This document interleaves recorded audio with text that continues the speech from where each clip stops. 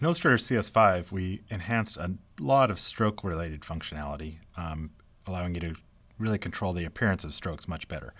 Together, this set of features is called Beautiful Strokes. I'm just going to show you a few aspects of Beautiful Strokes today. So I'm going to start out with dashing adjustment. Let's take a look at this taco truck here, which has a really bright logo on its side, made up of yellow lettering on a pink background with these green dashed lines.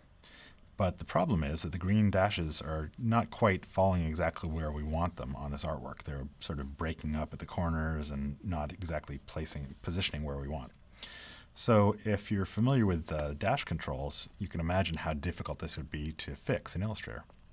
Well, what we've got today now is a new control in the stroke panel called Dash Adjustment. If I simply click this to turn it on, you'll see that Illustrator automatically takes care of this for me, calculating each of the paths exactly where the dashes should fall to make them look good all the way across in very little effort by me. The other thing we're going to look at is called variable width strokes. So Illustrator has always had the ability to assign the width of a stroke. You can take an object like this and you can set it to be thin or thick kind of stroke appearance.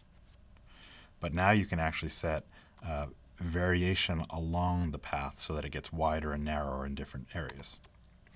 If I go into outline view, you'll see that these three faces are all exactly the same paths, but they look much different based on the appearance of the stroke.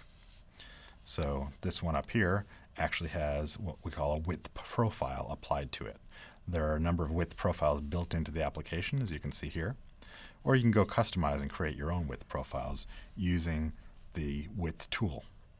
So if I select the width tool here, you can see that I can just click on any path and take it and start dragging to make parts of it fatter or narrower.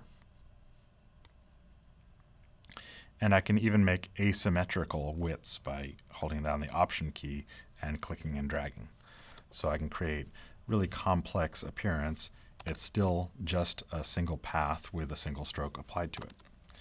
And once I'm happy with that result, I can save it up here in my width profile panel and apply it to any other artwork.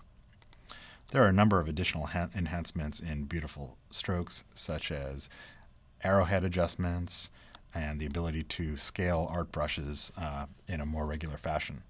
But that's all we have time for today.